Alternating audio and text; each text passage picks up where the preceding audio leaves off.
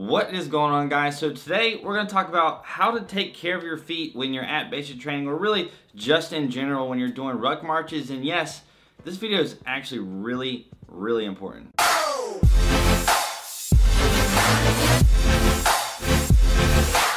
So I know that there is a lot of you out there who don't do like a lot of hiking and things like that, just on the civilian side. So you're not, really active, going out for long walks, going up mountains. You probably don't know exactly how to take care of your feet, because it's basically gonna be similar how you would do it for hiking versus how you would do it in the actual military, except there's a few small differences because of restrictions that you're gonna have.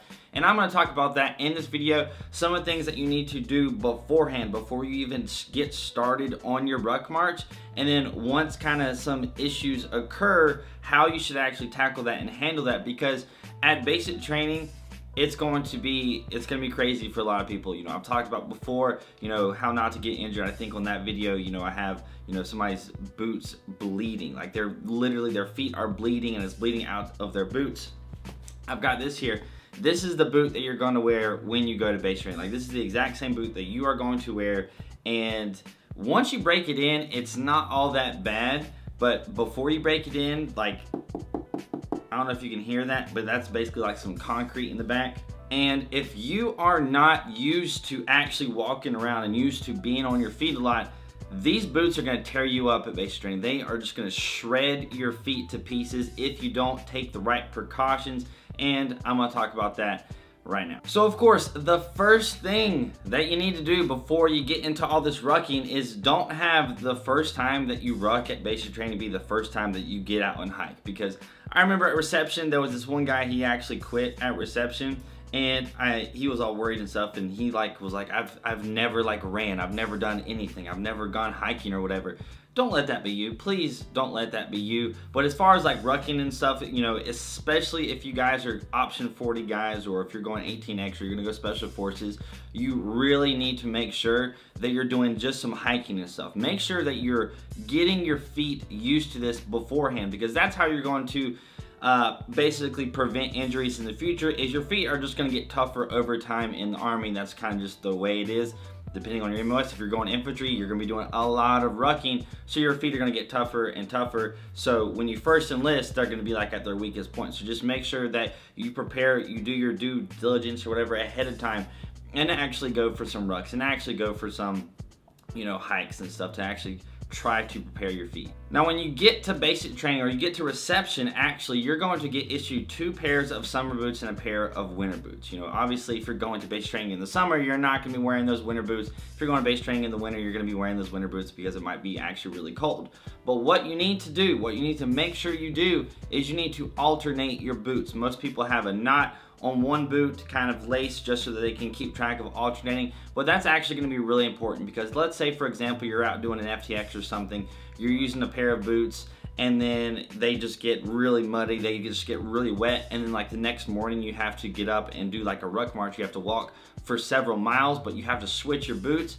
There's some people who wear the same boot all the time. You don't want to do that, because in that instance you're basically going to be putting on a brand new fresh pair of boots that aren't broken in, that are going to tear up your feet, that your feet aren't used to. Your feet hasn't kind of molded to it and kind of broken in the boot. So you need to make sure that you alternate your boots to the best of your ability or whatever, in order to kind of just ensure that the boots are going to be basically the same, so no matter which one you use, you're going to be able to ruck in that one without worrying about your feet so much. Now a big misconception that a lot of people have, and I see it in comments all the time, people will say make sure you wear 2 pairs of socks. That's the way to prevent blisters on your feet. Wear 2 pairs of socks.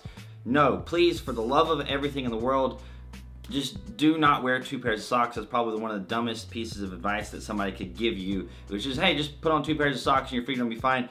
No, that is so counterproductive. I'm pretty sure there might be some kind of socks out there. What they might make, or I believe what they have, is a pair of socks that's like really thin that you wear, and then you wear like an actual pair of socks on top of that, but you're not gonna have access to that when you get to basic training. The only socks you're gonna have access to are the ones that are issued to you, and the ones that you get at the PX whenever you can actually go out and buy some socks. And I'll talk about that in a second, but please do not wear 2 pairs of socks. One of the main issues and causes of your feet getting blistered is moisture, right? So moisture and friction. Your 2 pairs of socks are gonna be kind of friction rubbing up against each other, and then you have 2 pairs of socks that are not made to be layered like that, and then your feet are going to sweat more, which means your feet are going to get wet, which means your feet are going to get blisters a lot more easily. Your feet are going to get torn up a lot easier if you wear 2 pairs of socks. Now if you just wear them, you know, just for whatever, maybe because it's cold and you know you're not going to do any rucking or walking or anything, then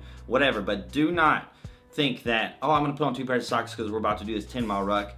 Don't do it, it's a mistake. Now when it comes to your sock choice, that is probably just a huge, I don't know, the #1 biggest important thing, your sock choice. Make sure you actually get a good pair of socks. Whenever you get to basic, they're gonna issue some socks. Those socks are okay, I mean, they're fine or whatever, but what you need to do whenever your first chance is that you get to go to that PX and you can actually buy some things, the mini PX, not like the main post PX or whatever, but buy some actual good socks, not cotton socks. Get some wool socks, because wool socks are way better at, you know, soaking up the moisture from your feet, because again, that is a big problem, is the moisture around your feet, and then they're just gonna be better than the socks that you get issued to you. So for me personally, I believe I bought 2 pairs, and so like basically I just knew that, you know, you'll know ahead of time, you know, like the next day or whatever, which socks you should wear, and you should know, you know, if you're just going to the range or something and you're not doing a long ruck to get there, you know, you will know that you can kind of just wear your normal socks. But whenever it comes time for an actual ruck, and I still do this, I wear my good pair of socks, because it just helps. That's a big thing. Get the right pair of socks, get some wool socks, not some cotton socks, and then that'll help a lot. Now another thing that has to do with the boots that I didn't really talk about that much before is make sure that your boot fits actually properly. Whenever you get issued your boot, just make sure it fits. Like that's a huge deal. If your boot is too big, your foot is gonna be just, your heel is gonna be going up against that freaking concrete in the back of the boot. Don't do that. Make sure you get a pair of boots that are actually going to fit. If your boot is too small, then your toes are gonna be up against it and your toes are gonna be all jacked up. I've seen both. Your toes could be screwed up, your heels could be screwed up. Make sure they fit. You know, when you're getting picked for the boots or whatever, just know that it needs to fit right. When you put it on before you ruck, make sure your laces are tight and everything. Don't be cutting off your circulation, but make sure your laces are tight.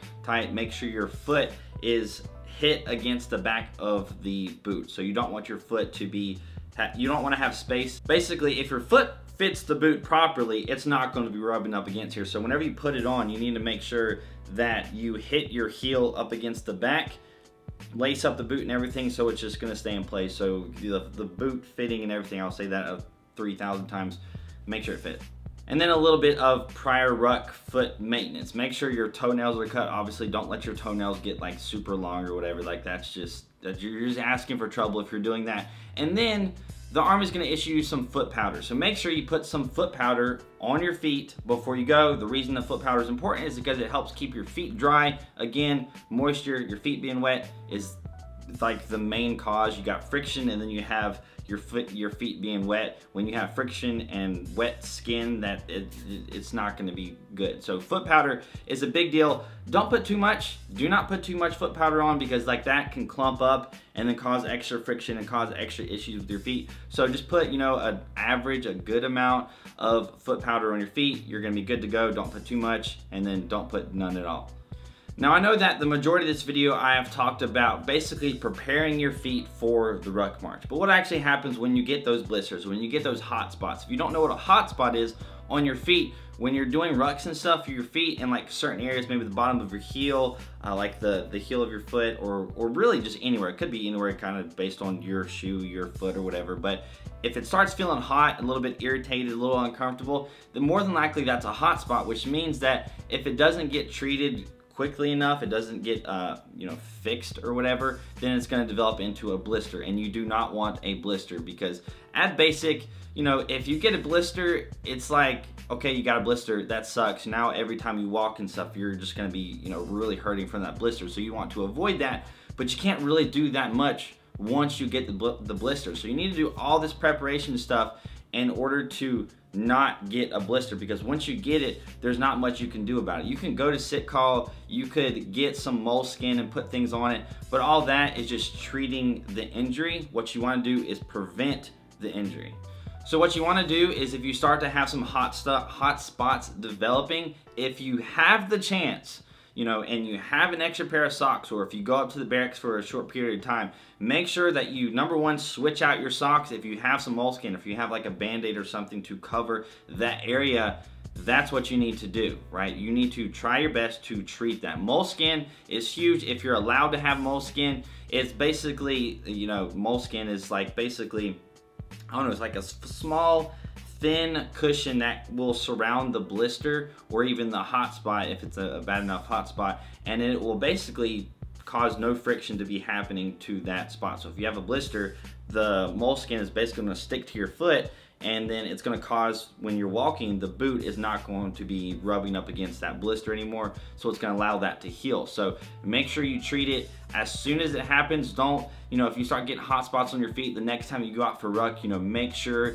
you cover that up so that it doesn't get worse on that next ruck, because more than likely you're gonna have some issues with your feet. So don't just kind of like blow that off and be like, oh, I'm gonna be a tough guy, and then you actually get blisters, and then like the next time you ruck, your feet are actually bleeding, because people's feet will bleed. I am telling you that. You're gonna go to basic training, people's feet are gonna bleed because of one of these reasons that I've talked about before. Either the boot didn't fit or they didn't treat their injuries. Now the last thing post ruck, so at the end of the day, when you're going to bed or whatever, you want to elevate your feet. You want your feet to be elevated up. For me, like the wall locker was just a little bit higher than where my bunk was. So what I did was I just put my feet up on the wall locker so they were elevated a little bit before I went to bed. That'll help a little bit. That's not gonna really make or break you, but that's generally a recommended thing that you should do after ruck marches, is elevate your feet. So that is gonna be it for this video. It was actually really important. Now, I know there was a lot of you guys out there that probably have never heard this stuff before. Maybe if you're a hiker, maybe you've heard of several of these things before, but your feet, it's gonna be extremely important, because you're gonna be on your feet all the time at basic training. You're gonna be on your feet all the time in the Army in general. So your feet are really important, and you need to take care of your feet, because if you don't take care of your feet, you are just gonna be miserable. The only thing that you're gonna be thinking about when you're walking, when you're going from point A to point B, is, oh my gosh, my feet are hurting like crazy. Like, you just wanna get off of your feet. So save yourself some trouble. Listen to my advice. Listen to the things that I've said in this video, because it is really important. Take care of your feet at basic training, really above everything else. Don't be a fool and wear multiple pairs of socks. Don't be a fool and don't put on foot powder before you go to basic training or before you go on a ruck. Don't be a fool and don't alternate your boots, and then the circumstance comes up and you have to go for a long ruck where you have to wear the pair of boots that you have broken in. Don't do that. I'm telling you guys, I'm just telling you, this is a big pro tip. Just, you know, if you want to rewatch the things I've said or make some notes on it, go ahead and do that. But that is it for this video. I hope you guys enjoyed it. If you did, hit that like button. That would be awesome. If you want to stick around some more of my videos, hit that subscribe button. That would be even freaking better. If you're not following me on Instagram and Snapchat, social media links are right there. Hit that notification bell button, because YouTube is just really weird, and if you're subscribed, sometimes people don't see my videos. So hit that notification bell button if you want to make my day. I hope you guys have an amazing freaking day, and I'll see you later.